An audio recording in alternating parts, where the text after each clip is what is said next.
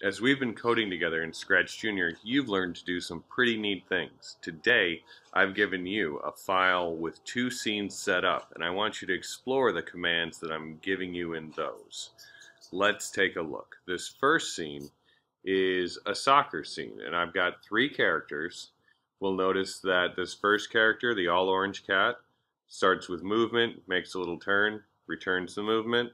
If we look at the blue-headed cat, they've got just some movement back and forth. I've used the 5 value there. The soccer ball is where it gets interesting. The soccer ball has this yellow command, which shows me that when a character touches it, then this orange command that says move quickly, 10 in one direction, 10 in the other direction, and then return to where you started, just in case it doesn't stay the same.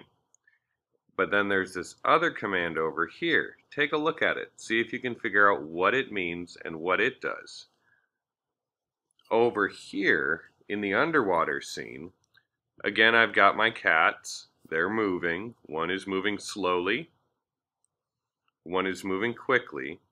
And this one, the blue-headed cat, has a when you tap it, it sends the orange message. My crab down here has got when you receive the orange message, reappear. Let's look back at this other code.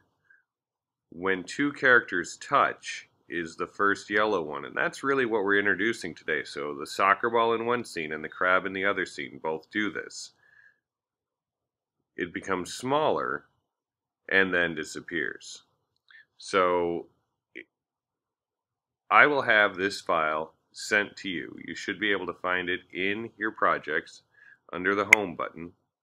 And that's where we're going to begin today. And then I'm going to ask you to create your own scene that uses that interact button where one character touches another. Have fun coding.